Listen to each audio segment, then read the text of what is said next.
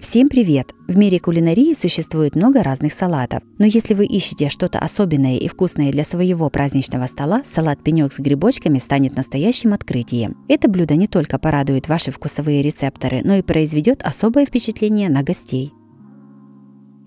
Сначала приготовим салат. Маринуем лук для салата. Одну луковицу нарезаем небольшими кубиками. Нарезанный лук перекладываем в небольшую мисочку. К нему насыпаем пол чайной ложки соли и 1 чайную ложку сахара. Сюда же наливаем 2 столовых ложки 9% уксуса. Все заливаем кипятком. Перемешиваем, чтобы растворились сахар и соль, и оставляем мариноваться на 10-15 минут. 3 средних вареных картошки нарезаем пластинками. А затем получившиеся пластинки режем небольшими кубиками. 1 большую вареную морковь тоже нарезаем сначала пластинками, а затем кубиками. —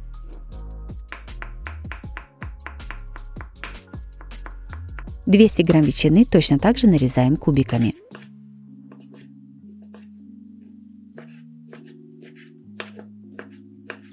5 вареных яиц нарезаем кубиками.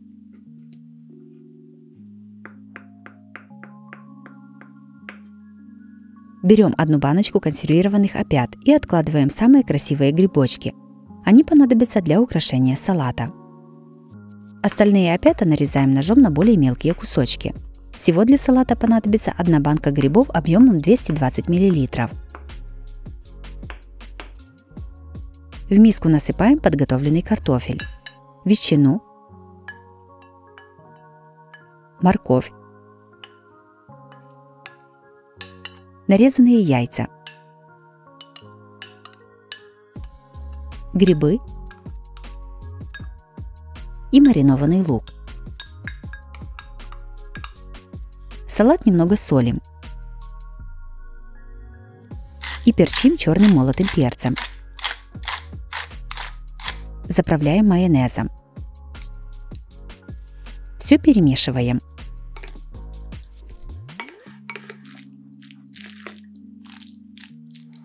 Примерно 5 столовых ложек салата откладываем для украшения. Они понадобятся чуть позже. На большое плоское блюдо ставим кулинарное кольцо. Выкладываем примерно половину салата в кулинарное кольцо. Равномерно его распределяем и утрамбовываем ложкой. Я выставила диаметр кулинарного кольца 16 см. Выкладываем вторую часть салата. Точно так же разравниваем и утрамбовываем ложкой.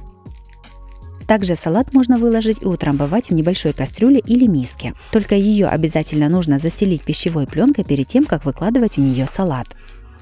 Салат ставим настаиваться в холодильник. Готовим блины для украшения салата. В миску разбиваем 1 яйцо. Насыпаем пол чайной ложки соли и наливаем 300 мл молока комнатной температуры. Все перемешиваем до однородности. Сюда же насыпаем примерно 100-150 грамм муки. Муку насыпаем постепенно, чтобы видеть консистенцию теста. Все перемешиваем до однородного состояния. В конце наливаем примерно 1-2 столовых ложки растительного масла и опять перемешиваем. Тесто готово. Перед первым блином в сковороду наливаем немного растительного масла и ждем, пока она хорошо разогреется. На разогретую сковороду наливаем тесто, распределяя его по всей сковороде. Жарим блин до румяной корочки с одной стороны. Когда блин поджарится, переворачиваем его на другую сторону. Готовый блин снимаем на блюдо. Таким методом жарим все блины. Перед тем, как набирать блинное тесто, его обязательно нужно немного размешать. С первой стороны блины жарим чуть дольше обычного, чтобы они имели более темный цвет. На второй стороне блин жарим совсем немного. На сковороде диаметром 22 см из этого количества теста у меня получилось 9 блинов. Достаем салат из холодильника и аккуратно снимаем кулинарное кольцо.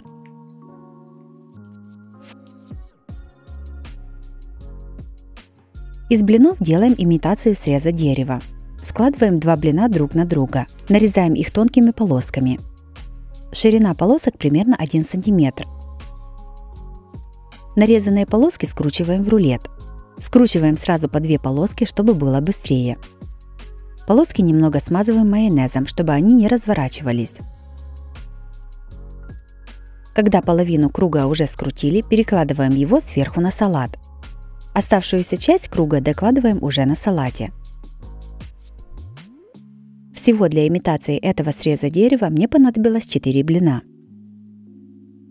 Теперь берем один блин и разрезаем его пополам, складываем вдвое.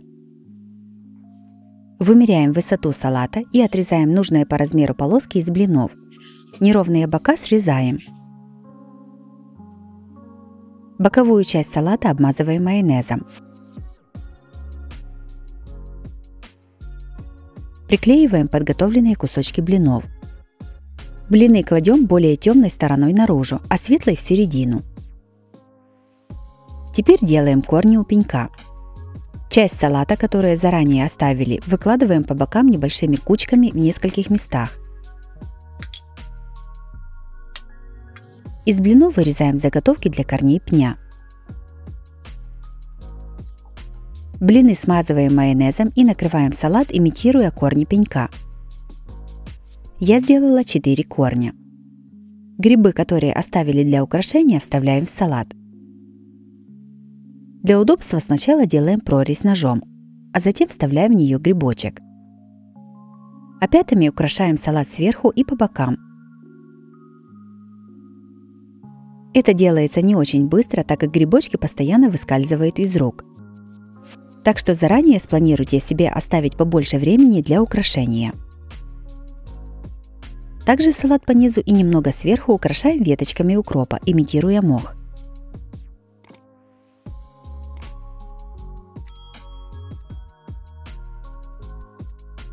Снизу пенек украсим мухомором. У вареного яйца отрезаем часть чуть меньше половины. Это будет ножка гриба. Один коктейльный помидор разрезаем пополам. Из верхней части вынимаем семена и перегородку. Это будет шляпка грибочка. Подготовленное яйцо ставим на блюдо возле пенька. Накрываем шляпкой от помидора. Сверху майонезом наносим белые точки.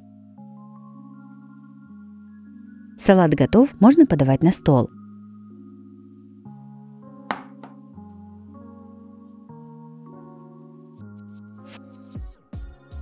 Салат пенек с грибочками получился очень красивым и необычным. На столе выглядит ярко и празднично. К тому же этот салат вкусный и сытный. Такой салат можно приготовить заранее, накануне торжества, и аккуратно накрыть пищевой пленкой, чтобы не заветривался, и хранить его в холодильнике.